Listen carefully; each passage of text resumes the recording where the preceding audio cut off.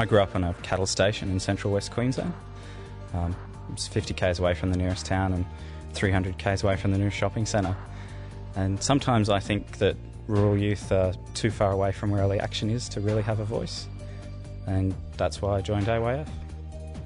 It's hard to feel your opinion is heard when there's an attitude that young people are apathetic and don't care about the issues that matter to them today and in the future. I want to prove this wrong by helping more young Australians have their voices heard. In the Northern Territory, the young people are quite dispersed around the area. It's a really big challenge to try and capture those voices of all of the young people.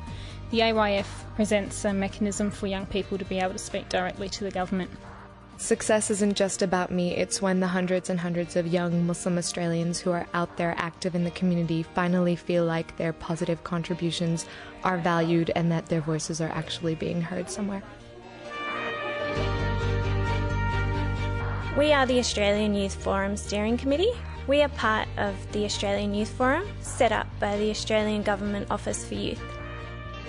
There's 10 of us on the committee, we're all under 24 and we're from all over Australia.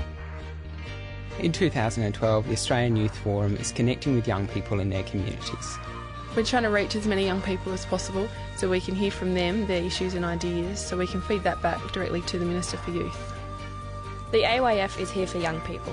If you don't see us out and about, or even if you do, jump online to comment on discussion or suggest a new topic at youth.gov.au/AYF. We are the AYF Steering Committee.